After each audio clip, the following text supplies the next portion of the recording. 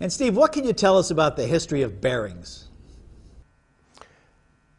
People would like to think that there's some cave wall where someone happens upon and they see someone who invented the bearing.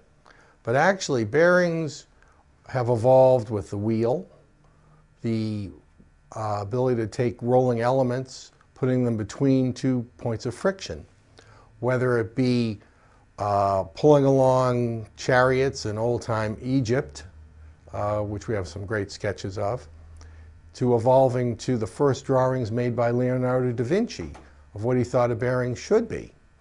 But the real breakthrough in terms of bearings came in the late 1800s when steel evolved, became much more viable, easier to use and form. With that came the ability to take balls or rollers, put in between the housing or shaft dimensions, and create a more accurate turning.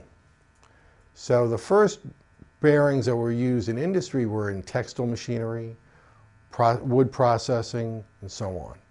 So the history now, even though bearings look the same, they're still evolving. The steel is better. The ability to process the equipment has improved. The one nice thing about the history of bearings is that in the mid-1920s, 2 organizations, the ABMA and the ISO standards from Europe, got together and created a worldwide numbering system so that, like aspirin conforms to a standard, so do bearings. They typically go up in 5-millimeter increments, so that if you get a bearing from whether it be made in Europe, Japan, Asia, Brazil, Russia, if it's a 1205 bearing, well, that's what it is. It has a 25-millimeter bore. It's a self-aligning bearing with a relatively large OD.